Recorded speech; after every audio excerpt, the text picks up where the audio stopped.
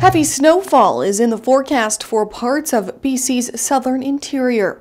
Environment Canada has issued a snowfall warning over the Coquihalla Highway, Hope to Merritt.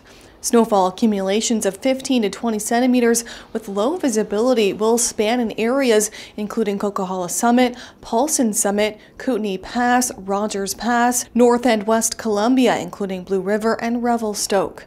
The snow is expected to fall starting Tuesday morning through early Wednesday morning. So starting down in Penticton, our daytime highs are still hovering around 1 degree, so not too much snow for them. We can expect maybe 2 to 4 centimeters for today and tonight.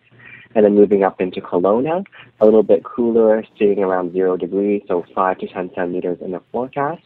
And up in Vernon there, we do have a snowfall warning in effect, and we are anticipating almost close to 10 centimeters for some places in Vernon. Be prepared to adjust your driving to changing road conditions. Winter tires or chains are required on most mountain highway routes in British Columbia from October 1st to April 30th. The routes are marked with signs posted on highways throughout the province. For the latest on driving conditions, you can visit drivebc.ca.